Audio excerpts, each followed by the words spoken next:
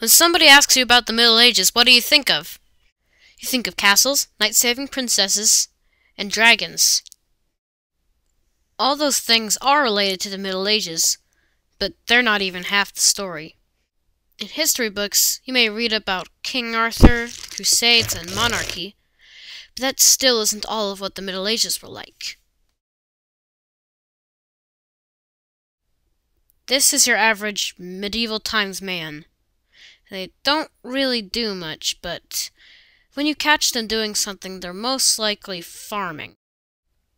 Life for the average medieval times man was very routine, especially since they had to follow the king's every single whim, no matter how ridiculous. The average man in medieval times would be expected to attend every social activity that was going on. I mean, you name it. Parties, plays, gambling, and so on.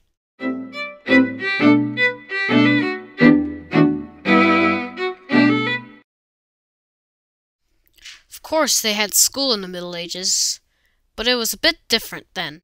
It all started when the French king Charlemagne came to the throne.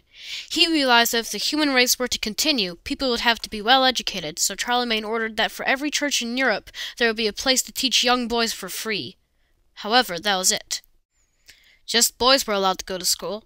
Girls weren't allowed. You'd also had to be intelligent and persevere to begin with. Knights also went to school.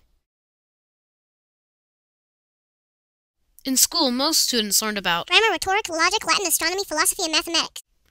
They had natural science too, but it wasn't very good. Many medieval students had to be taught that hyenas can change their gender at will, and that the elephant's greatest fear is the dragon. Students had to sit on the floor next to each other and wrote on wooden tablets covered with green or black wax. As you can see, the cap and gown college graduates wear have originated from what students in the Middle Ages wore to school.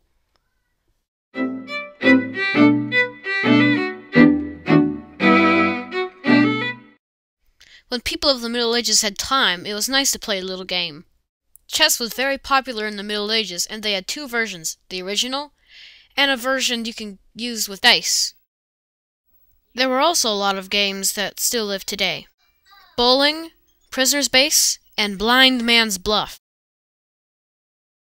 And many medieval children found fun in swimming, fishing, wrestling, and playing a special game that was a twist between tennis and handball. There was also a game played at Christmas feasts which is called King of the Bean. There would be a small bean baked into a cake, and whoever found the bean would be crowned king of the holiday feast.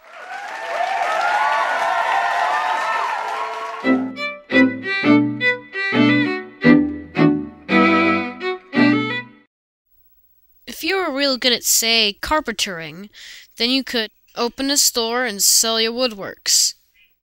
However, you would rarely get any customers because market only opened once a week, and you would also have to work on your own. That's right, usually only one person could own a store and work it, no hiring employees, but later on something called guilds were introduced. It meant that now other people were allowed to help you sell stuff.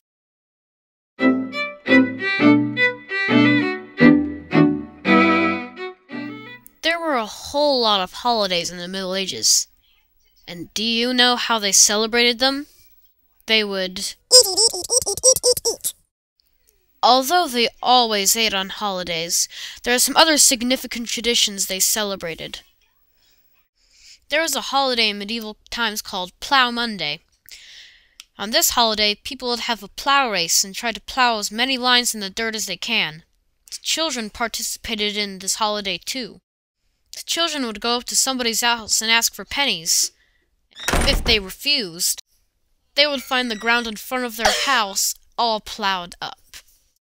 In medieval times, Christmas is celebrated all the way from Christmas to January 6th.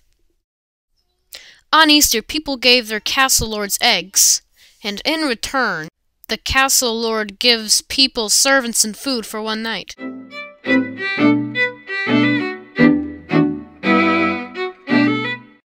It was hard being an average person in the Middle Ages, and people are glad that the Middle Ages are over.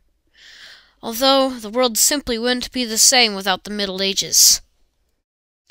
Where would we get our stories of King Arthur, or our fairy tales, or our dragon stories?